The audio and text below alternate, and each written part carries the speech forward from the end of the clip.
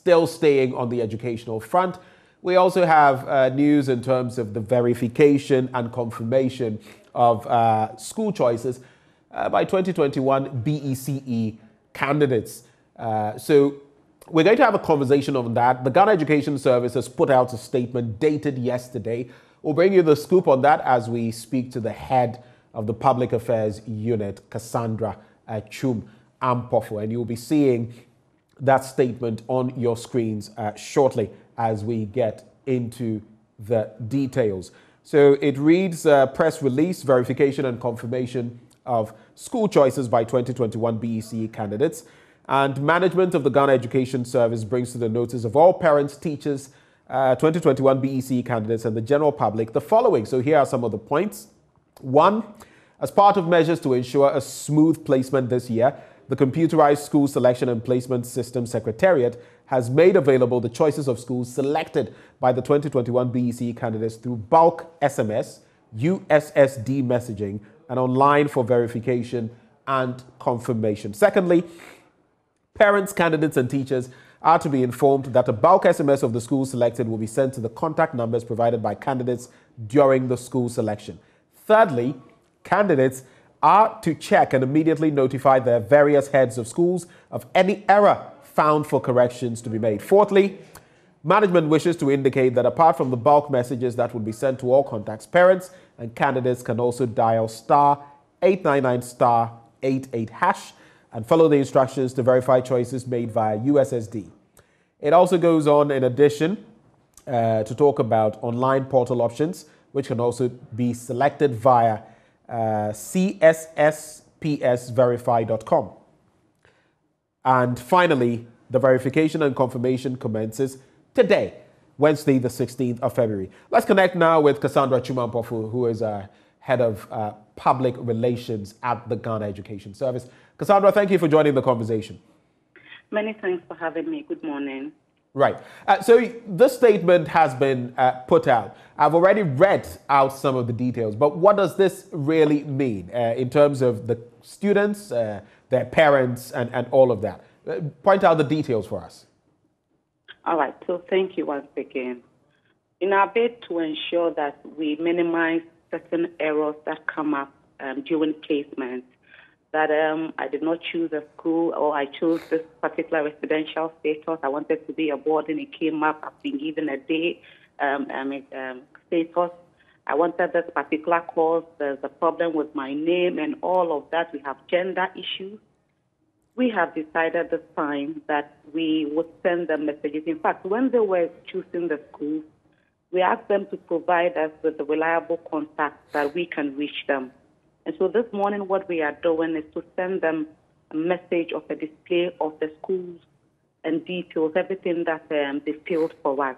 They filled in their various schools. It was on a hard copy. It was the school that did the input and then brought to us, and then we have those details in our database.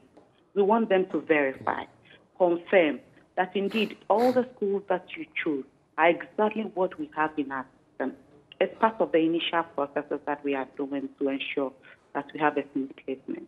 And so if you find out that there is an error in your school selection, for example, you chose this particular school, but it came up that there's a different school that has been sent to you, just let us know by going to your JHS head. And because they have a hard copy of your choice form, they will scan the choice form and then add the complaint to it and send it by mail to our CSSPS secretariat, and we will quickly rectify those minor errors.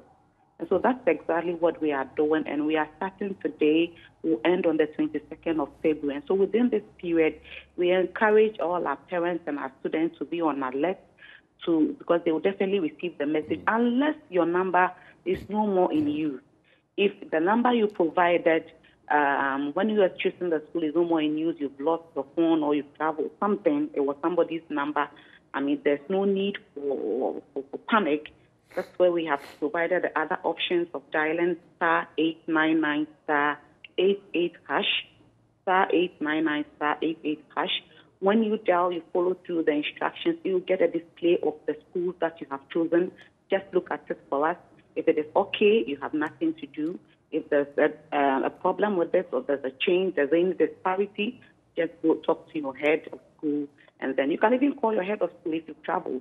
You don't need to go to the school. Just call them. You have their contact. There's a problem with my schools, and they will check, and then they will do the needful by letting us know, and then we'll do the correction. And so that's exactly what we are doing.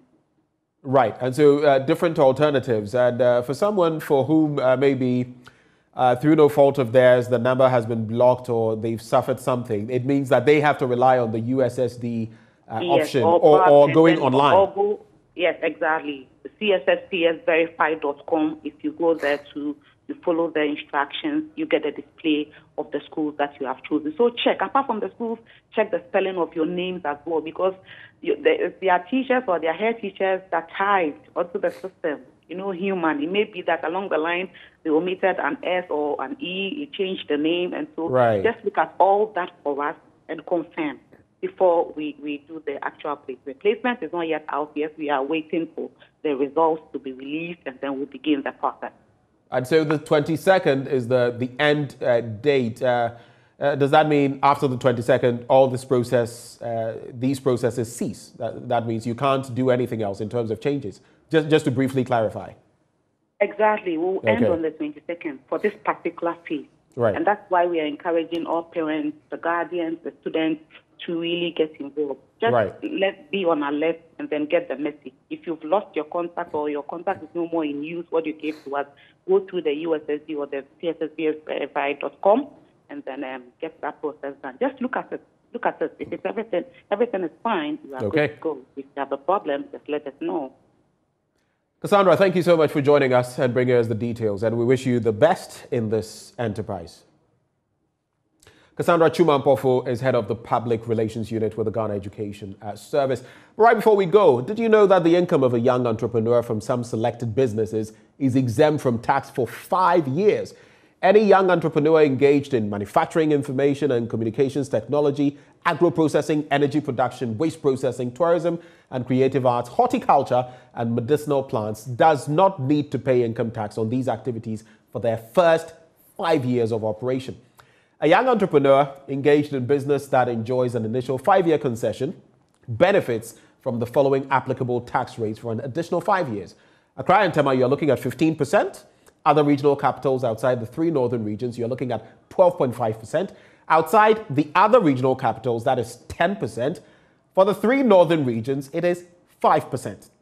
If you want further clarity on this, all you have to do is get in touch with your nearest GRA office and they will give you the needed information. Ghana Revenue Authority, integrity, fairness and service. As we wrap, a very happy birthday as well. One more time to Fred Smith and George Riafe of our crew. Wish you the very best. My name is Benjamin Akako. It's been a pleasure coming your way.